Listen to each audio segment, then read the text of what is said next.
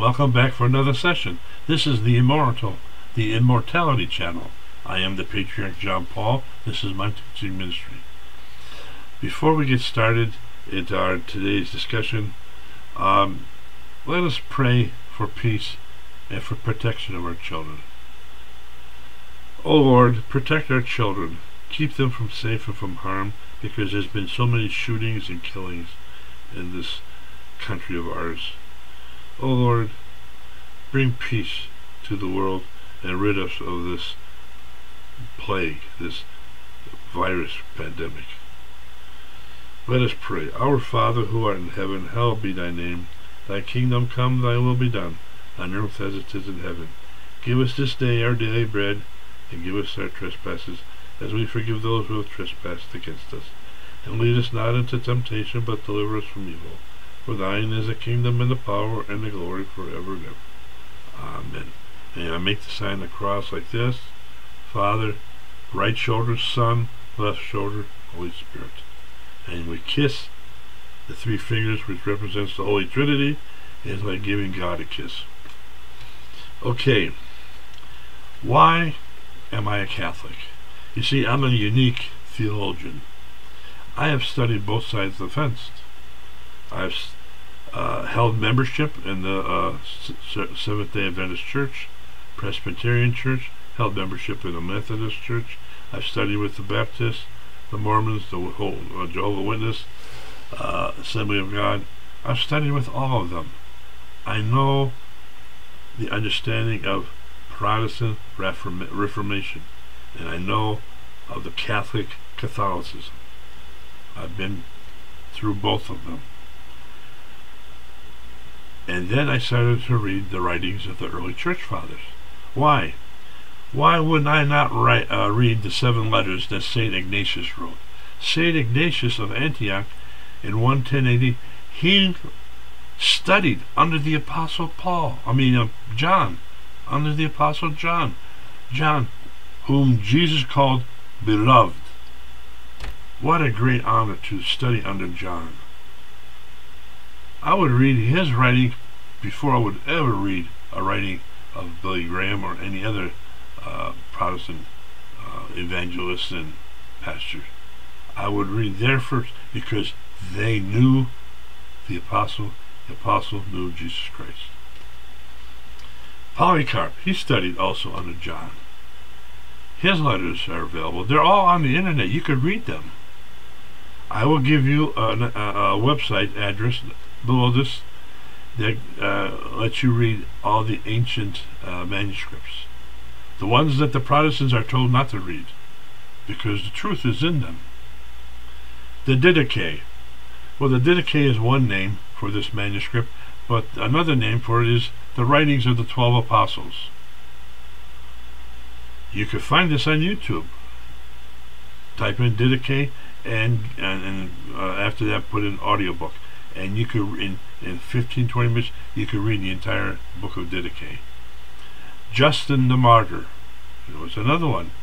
He was martyred and killed for his faith in Jesus Christ, but he wrote an apologetic. Apologetic is a term used by theologians. It means to defend God, and he wrote his defense of God. 1st and 2nd Clemens, one of the bishops of Rome at the time of Christ. You see, when you read these writings and you get a feel and understanding of what the church during the time of the apostles were like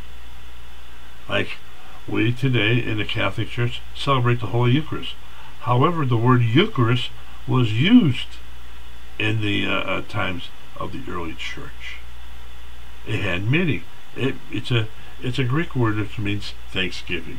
So when we take part of the bread and the body and blood of Christ, we are giving thanks for the great salvation that we are obtaining, that we are receiving.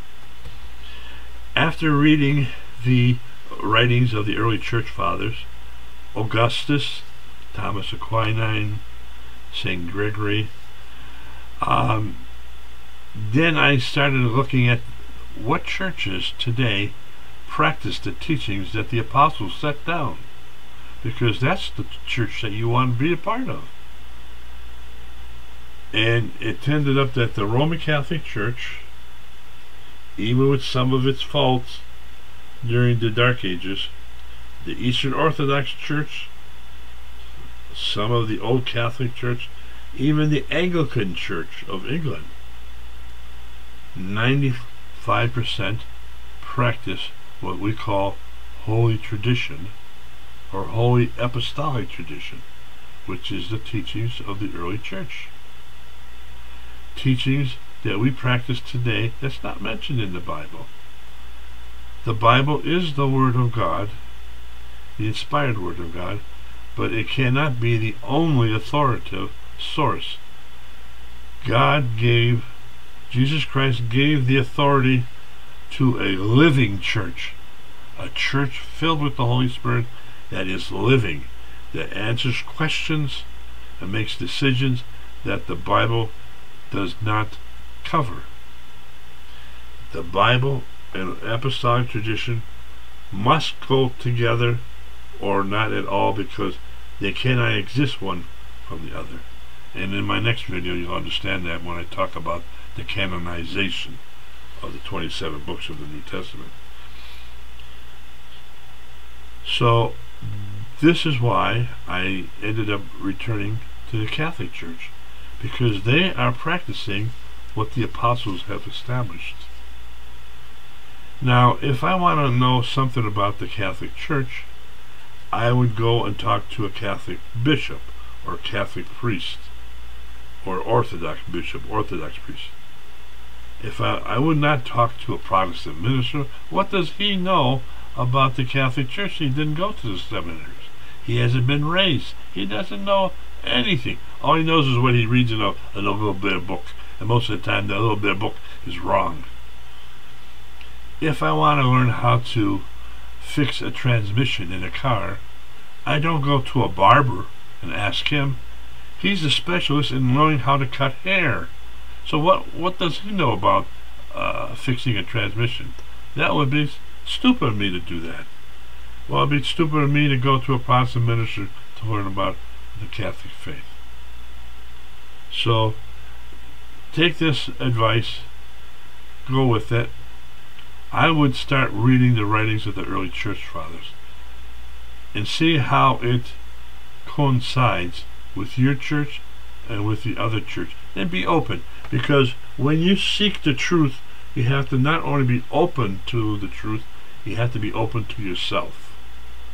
You cannot turn a blind eye because it doesn't fit your personal likes or dislikes, personal ideology or agenda. You have to accept what is the truth and go by that and live by that. And then you are true to yourself. Now let me give you my apostolic blessing. The peace of God, which passes all understanding, make your heart and mind humble and pure in love of the most blessed Trinity. May the blessing of God be Almighty be upon you. In the name of the Father, and of the Son, and of the Holy Spirit. God bless you, and I'll see you in my next video.